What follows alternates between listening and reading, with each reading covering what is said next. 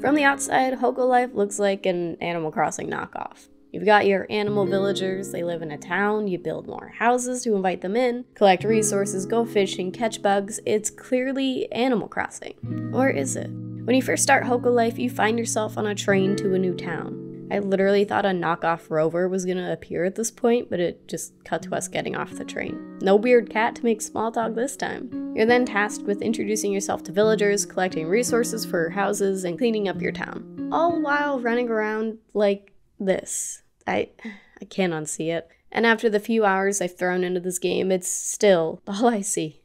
Like every other life sim and farm sim game, you catch bugs, fish, farm, everything. These aren't Animal Crossing only mechanics. If anything, everyone was copying the Harvest Moon series. These activities have, naturally, appeared in every similarly styled game now. Even Animal Crossing added farming. These are tasks we've come to expect in a game rather than them being exclusive. Imagine if Hoko Life didn't have fishing, it would seem like an overlooked opportunity. We've got trees and flower planting both done in what feels like their own way. Trees are a coveted resource at the beginning of Hoko Life. The first few minutes of the game is just gathering wood. You'll need a bunch. Hoko Life definitely seems to rely more on resource gathering rather than hanging out with your villagers. At least at first, anyway. Maybe late game, after you have a full stash of resources, this will be what the game becomes, but right now I'm spending most of my time chopping down and replanting trees. Like Animal Crossing, you'll get a house that you can decorate, and your original villagers have predetermined house decor. But this game had villager house decoration mechanics before a 2.0 update. Thank you, Hoko Life. You can decorate these houses however you want, and even use them as your own storage. There are additional houses for you to decorate rather than just something that comes the way it comes and you have to deal with it.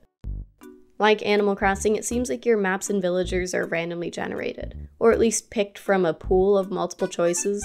This way everyone's town feels a bit different. Though after watching Nintendo's stream to see how different everything was between saves, the first few villagers were the same, they just appeared in a different order. Which kind of makes me think that it's a pool of villagers, like how in New Horizons you're guaranteed a Jock and Sisterly for your first villagers, so you'll probably end up with the same neighbors as someone else. Looking at the trailer, there seems to be a large variety of animals to call your neighbors, so I don't think it's from a lack of NPCs. That's all the similarities between Animal Crossing and Hoko Life, but what are some differences? The first huge new mechanic that you're introduced to is building your own furniture. Sure, you have the ability to craft predetermined items like every other game on the face of the earth, but Hoko Life goes above and beyond. You can literally make whatever furniture you want. This game starts you off with a sleeping bag futon item, but I've got a house now, and I want a nice bed. Instead of waiting for it to show up in the tiny store day after day when the stock refreshes, I'm just gonna make my own.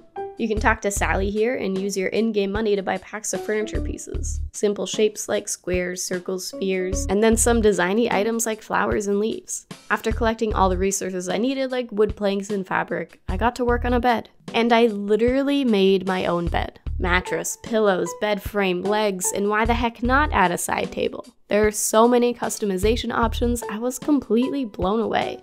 You can also add color to the different pieces, but I didn't have enough resources to do this, so I just stuck with the default wood and white.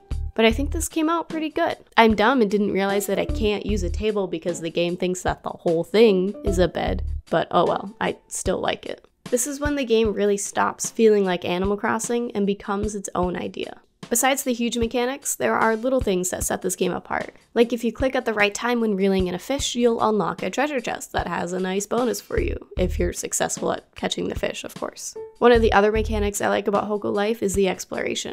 You don't really get this feeling in Animal Crossing at all. Sure, you have your mystery islands, but once you've been to a few of them, there's really no need to explore anymore. You know exactly what you're getting into. Even Tarantula Island doesn't really do it for me, but unlocking stairs so that I could get to the second level of my town and find this entrance to a whole new area was exciting. I came into this game completely blind, and I didn't expect an entire area up here. There's a mine, a whole new fishing area, these boulders that I think lead to a different forest where I can get different wood, but I have to go through these mayor merits and complete some quests before I can unlock the explosives to get rid of the rocks. I really like these goals. They're similar to Nook Mile goals, but instead of getting another currency that you just use for something, you progress in the game. You get upgraded pickaxes to proceed further into the mine, unlock new mechanics like sprinting, and get some bonuses. These add a lot to the game and make my days feel less useless. You unlock stuff by playing the game rather than just waiting around aimlessly for days to pass. One mechanic you unlock is the ability to take the train out to the city. The city allows you to share your furniture designs with the world, as well as view what others have done. Hoka Life runs a furniture designing event. There's usually a theme involved, and winners get their designs displayed to the world. This person literally made a Switch, and this person made an entire game setup that's about the size of my house. The stuff you can do in this game is absolutely incredible.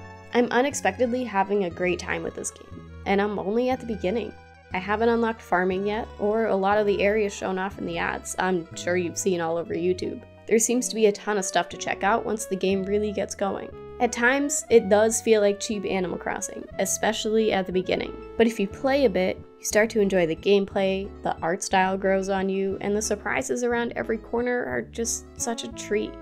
And the days don't pass without you. It has more of a Stardew-esque time cycle, except you don't pass out. I stayed up all night and nothing happened. You can just keep playing. Sleeping seems to only pass the time, which is helpful when you're trying to collect more resources, but these huge eyes convert their own energy, apparently. No need for sleep.